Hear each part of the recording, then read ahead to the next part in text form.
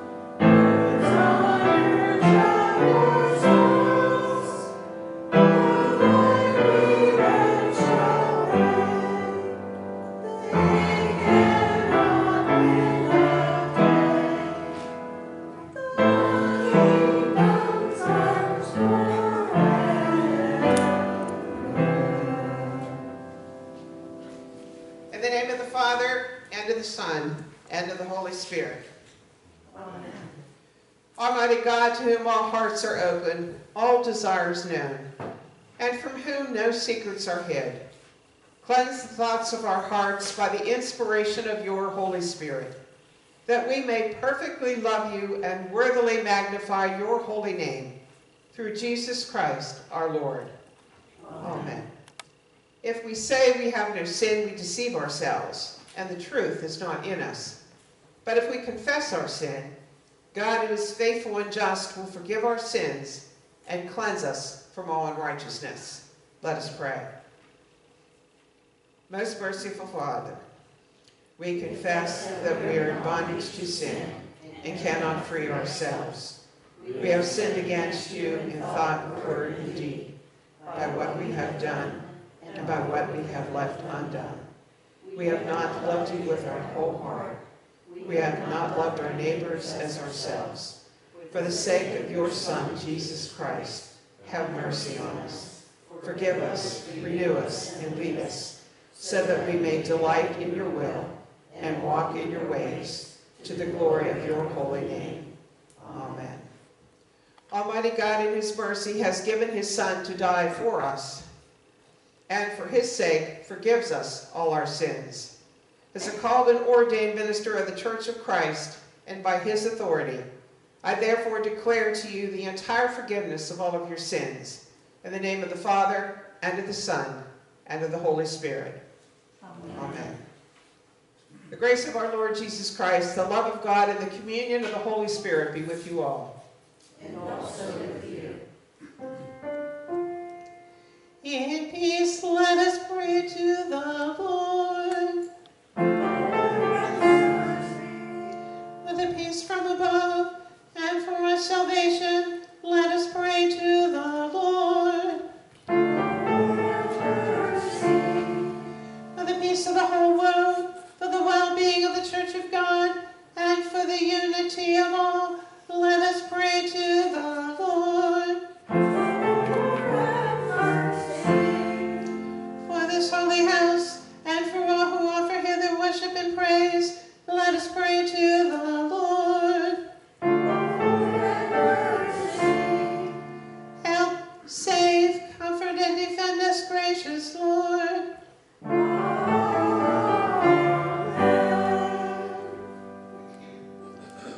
Glory to God in the highest, and peace to his people on earth.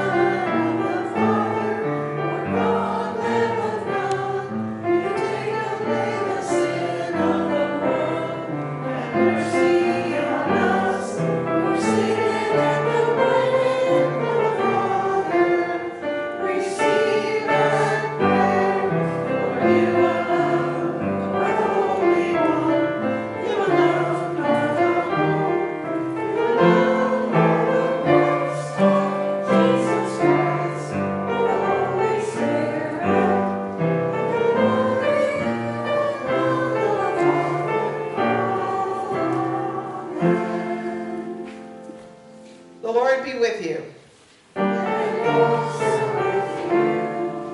Let us pray. Almighty God, gracious Lord, pour out your Holy Spirit upon your faithful people. Keep them steadfast in your word. Protect and comfort them in all temptations.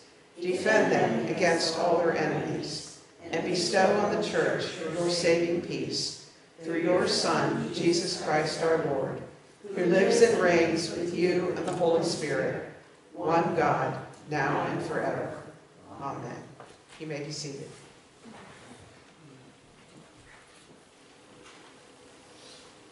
The first lesson is from Jeremiah chapter 31. The days are surely coming, says the Lord, when I will make a new covenant with the house of Israel and the house of Judah. It will not be like the covenant that I made with their ancestors, when I took them by the hand to bring them out of the land of Egypt, a covenant that they broke, though I was their husband, says the Lord.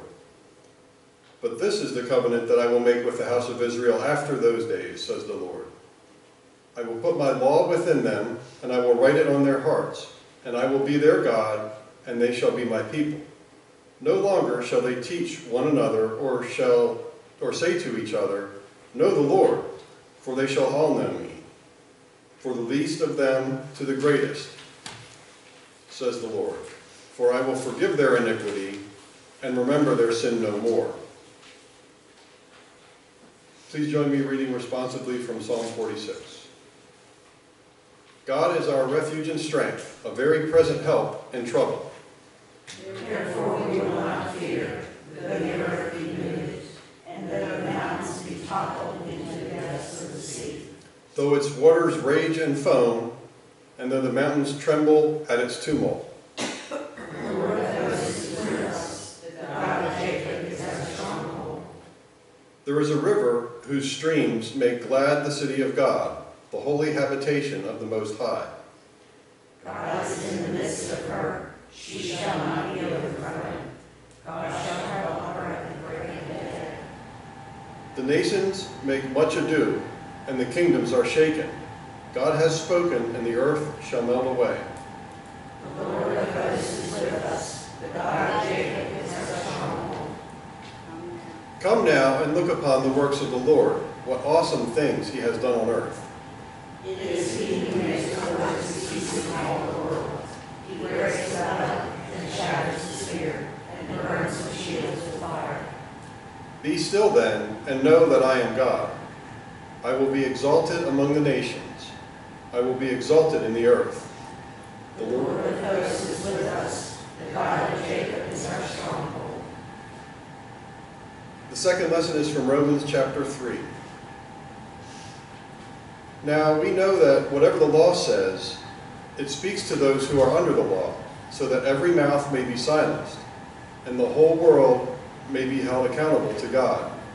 For no human being will be justified in his sight by deeds prescribed by the law.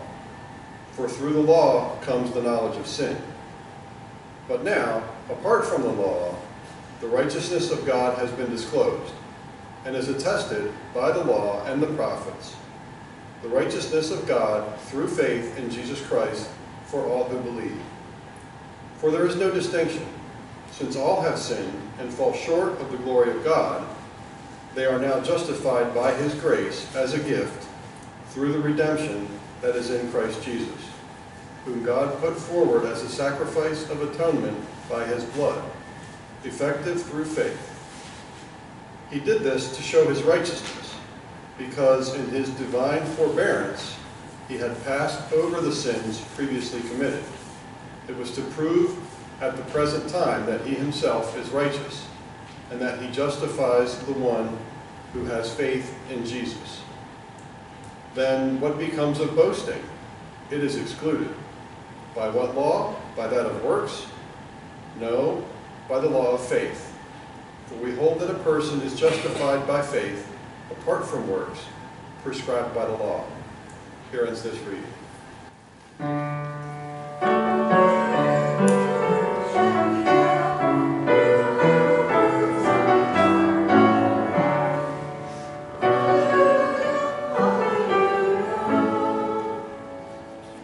Gospel according to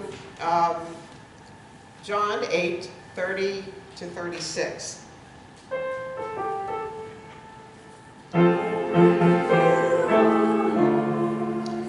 Jesus said to the Jews who had believed in him, "If you continue in my word, you are truly my disciples, and you will know the truth, and the truth will make you free."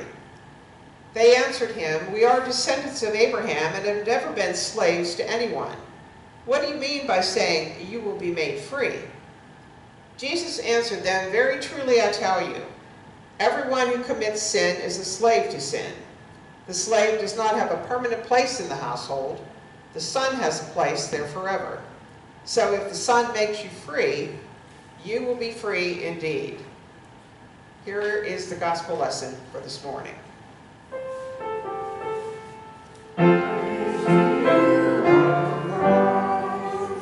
You may be seated. This is our time that we usually spend with Parsley, Parsley's friends. So I'm going to rearrange the furniture this morning for a bit. Parsley has a friend and kind of a problem that's puzzling him this morning.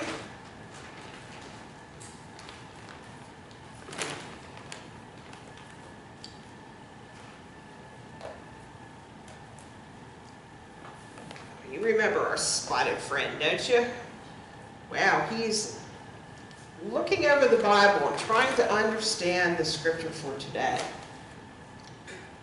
And along comes Parsley. "So what you doing? What you reading?" "I'm trying to figure out what the gospel lesson for today means. When Jesus says that, well, we should, we are his disciples. What do you think that means? And what does it mean about being made free? I'm free. I don't have anyone looking over me. I kind of roam the neighborhood. So I need to understand. Well, it's a lesson that we can all understand. Let's ask Pastor Marlene what she thinks. Well, hi guys. I'm glad to see you all today. Hi, Parsley. Well, I think Jesus is talking about being his disciples is very important to us. Because what that means is that we need to love one another and care for one another. We need to befriend one another. And we need to help one another in our daily duties. And to follow the teachings of Jesus. Because if we look at the Bible lesson, here's Spotty, let me pull it out. The Bible lesson says that they're descendants of Abraham. But Jesus says, if you're truly my disciple, you will know the truth, and the truth will set you free. So that means that if you are with the Son will make you free. And what does that mean? Jesus is the Son of God. And we need to trust in God in all things. And God will help us get through the day. So in being his disciples, possibly we can think about maybe some of those dogs that we don't like to associate with in the neighborhood and make them friends. We can be kind to them. And for us humans, we can be kind to people. Maybe for children who go to school, we can share our toys, or we can help make new friends. So we share the love of God in many ways. So if we are Christ's disciples, we need to follow Christ's teachings. Jesus, who died on the cross, has made us free from all sin if we truly forgive and ask God to forgive us for the wrong we have done. So Jesus is the one who sets us free. Does that kind of help? Yeah, a little bit. So I can go make friends with the new dogs in the neighborhood? That would be a good idea. And all the boys and girls can make new friends at school too. And they can help one another. So let us pray. How about a parsley? Lord, help us to be your disciples. We know that the sacrifice and your death on the cross and your glorious resurrection has made us free from sin. Help us to share the good news with our friends and all we meet, to know that they truly are loved by you. Amen. For all those who were driving in this morning, I don't know if you saw the beauty of the sun rising, just kind of laying on the beautiful colored trees. It was an awesome sight again today as we get near the end of the fall colors. But it reminded me of something that I experienced many years ago.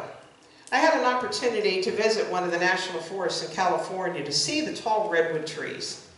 They're an awesome sight. As I stood at the base of these trees, I had a new appreciation for the expression, you can't see the forest for the trees, because they're so tall. According to the National Park Service, California redwoods can grow over 360 feet high. I'd hate to cut those branches. 600 to 2,000 years old. And they can be as wide as 22 feet at the base of the tree. Well, what's really amazing is that seeds from these trees can be as small as a tomato seed.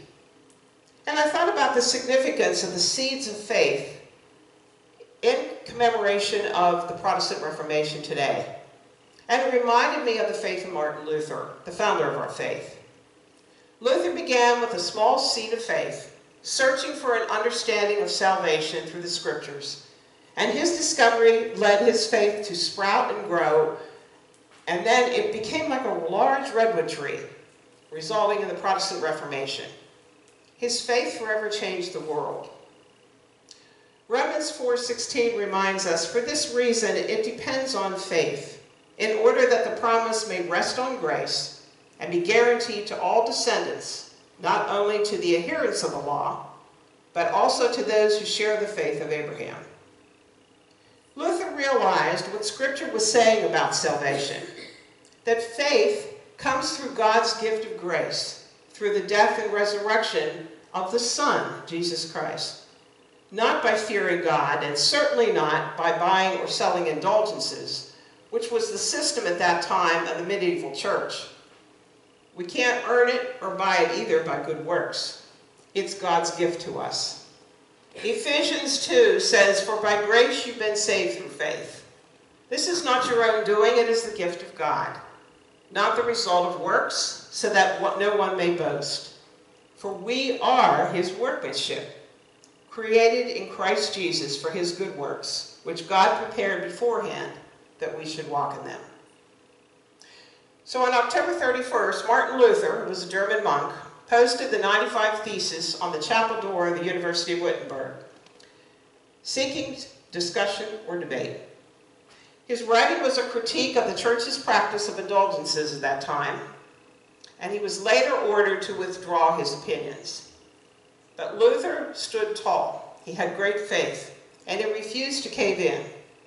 As a result, he was excommunicated from the Roman Catholic Church. There's another mark in history that we observe today with Martin Luther. 500 years ago today, Luther translated the New Testament from the original Greek language into common language that the average German person could read and understand. The people only heard parts of the Bible from their priest, who used a 4th century translation known as the Latin Vulgate. One of the authors, A.J. Jones, wrote that the Latin version had absorbed all kinds of revisions over the years.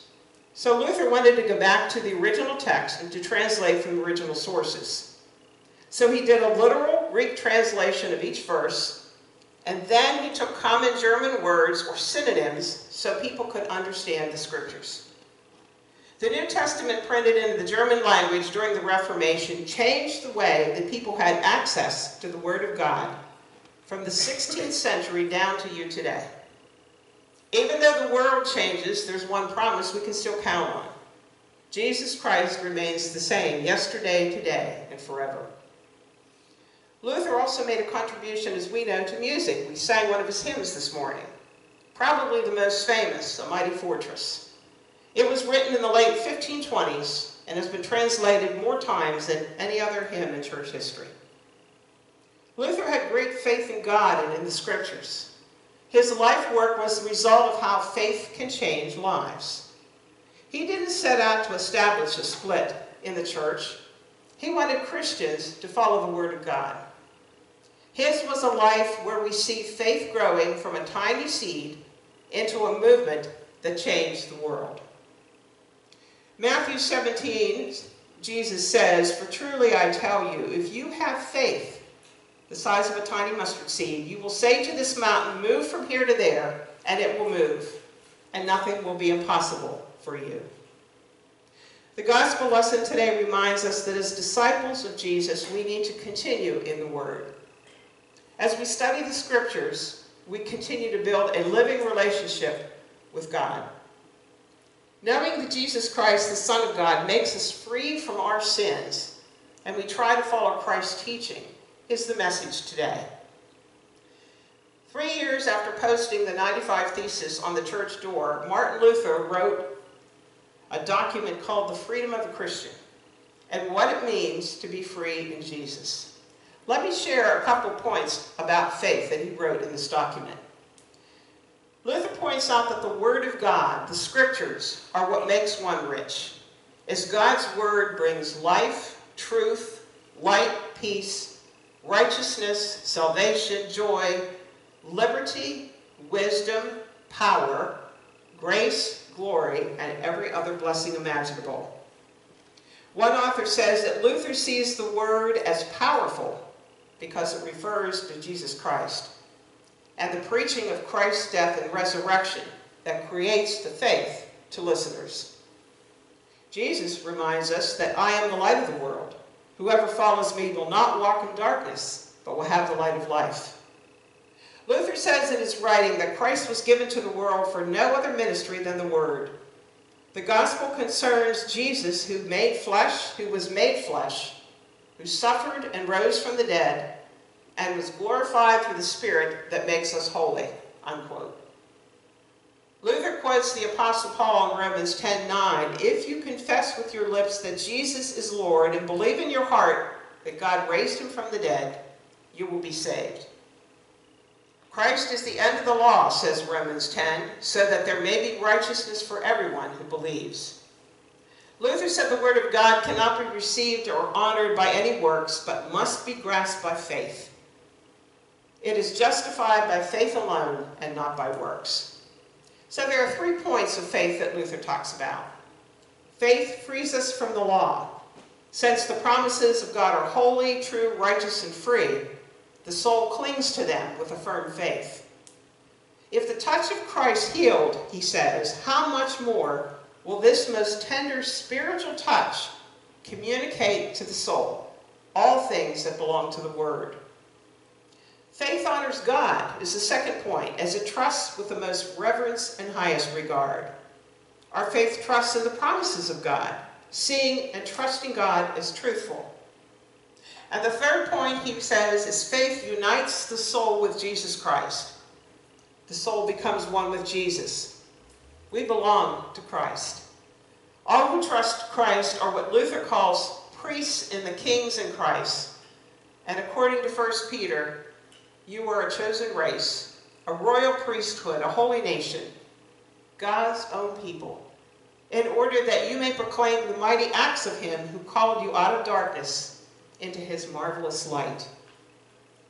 Here is where we realize what the gospel is saying today. So if the Son makes you free, you will be free indeed. Through our faith, Jesus Christ claims us and makes us free. John 14 reminds us when we trust fully in Jesus and follow his word, we are his disciples. Jesus loves each and every one of you so very much that he died on the cross, gave his life for your sins, freed us, transforming us into new creatures. It's a gift that God gives us through grace. And it's one of those gifts, like the expression says, that just keeps on giving and giving and giving. The Lutheran Study Bible reminds us in Luther's Small Catechism, there's a guide for reading Scripture. God's Word does something to us by putting the old creature to death with our guilt and shame and making us a new creature, giving us new life. So the Word can be described, as Luther says, as the book of faith. The Holy Spirit works through God's Word, bringing us all to faith in Jesus. Our Lord is calling us to do great things in faith on this Reformation Sunday, to help one another. The book continues that the Reformation, that there are changes in our personal faith as we remember the words of Jesus today. Truly I say to you, whoever believes in me will also do the works that I do, and greater works than these he will do, because I am going to the Father. Martin Luther did great works through our life, and now it's up to us to carry on those great works in our community and in our church with the hope and the promise of God's grace and faith. Amen.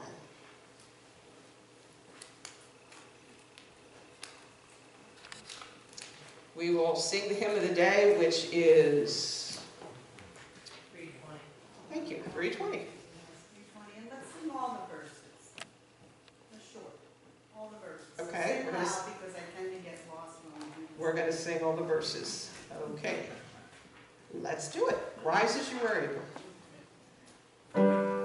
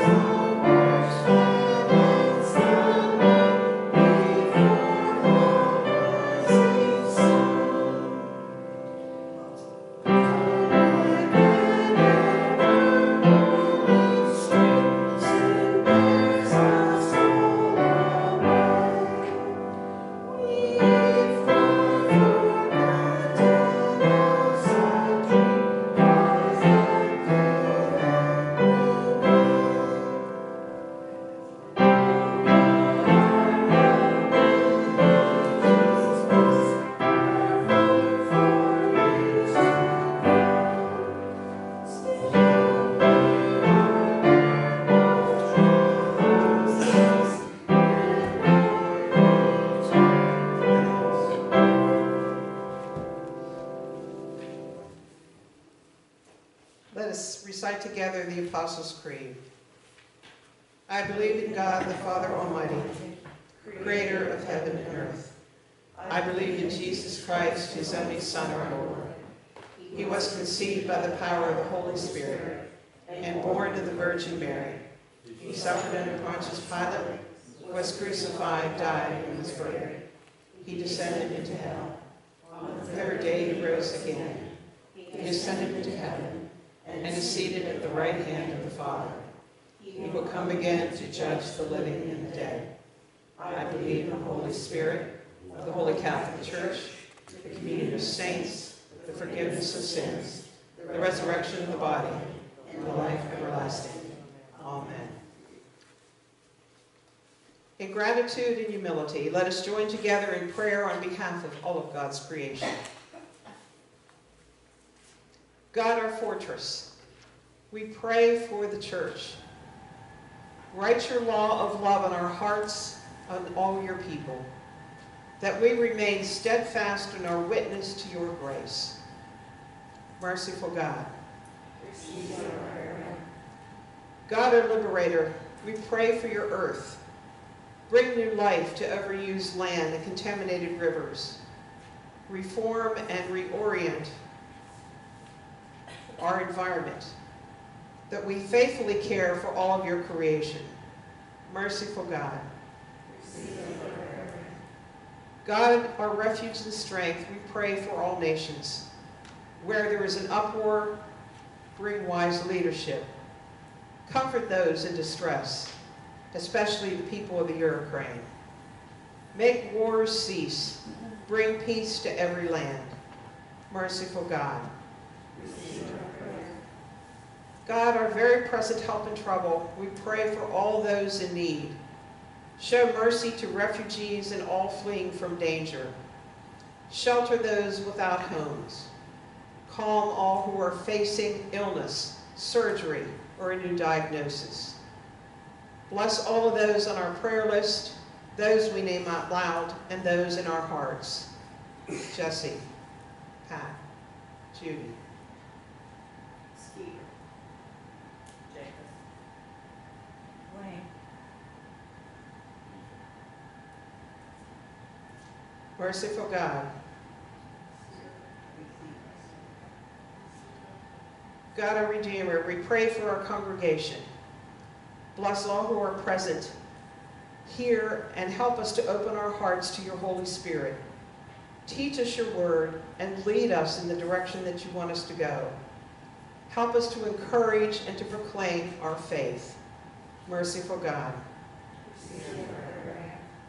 God, our stronghold, we give thanks for all who have gone before us in faith, especially Martin Luther and all reformers.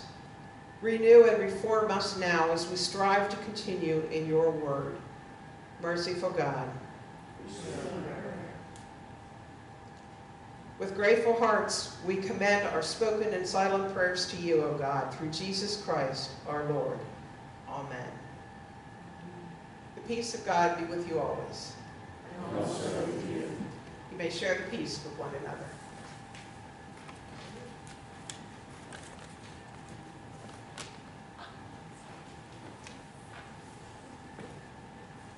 We'll continue our service by taking the morning offering.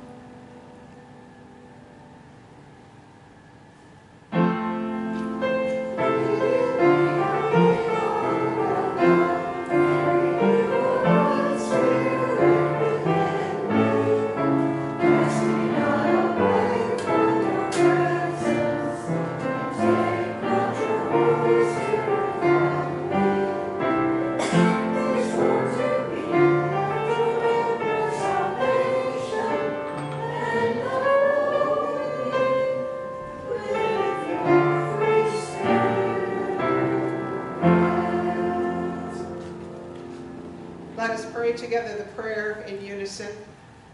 Merciful Father, we offer with joy and thanksgiving what you have first given us, ourselves, our time, and our possessions, signs of your gracious love.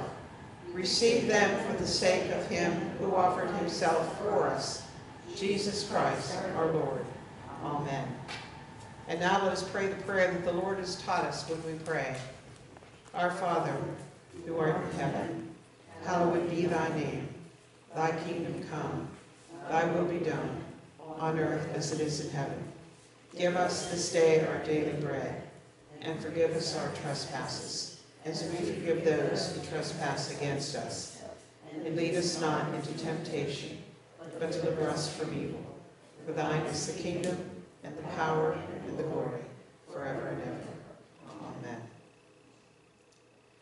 And now the Lord bless you and keep you. The Lord make his face shine on you and be gracious to you.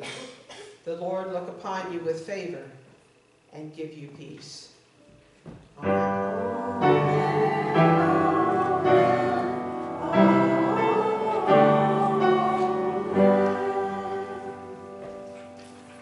We'll close our service with hymn number 369.